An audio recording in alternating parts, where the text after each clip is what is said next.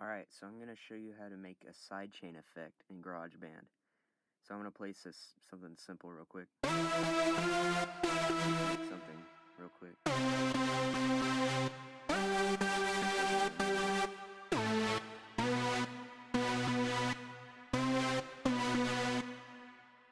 Okay, so I have my...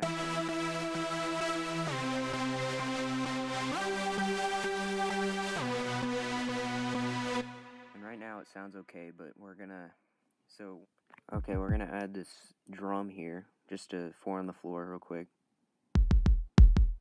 This doesn't really matter that much, but it'll sound better at the end.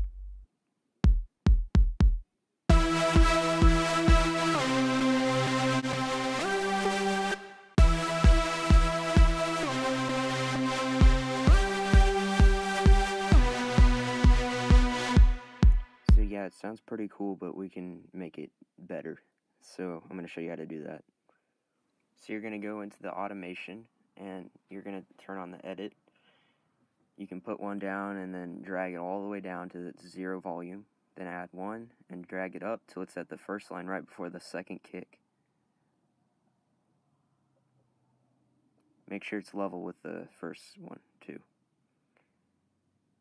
And then when you're done with that, you can get off, and then I'm just going to copy the whole thing, and then you can paste it again on the second line. And then keep pasting it on the next line in front of it until you have a complete bar. Then what you can do is copy all of them at once and then put them down at 2, and then at 3, and then at 4, and then you're done.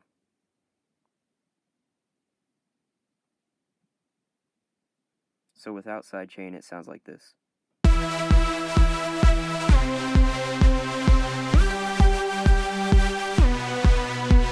And with the sidechain, it sounds like...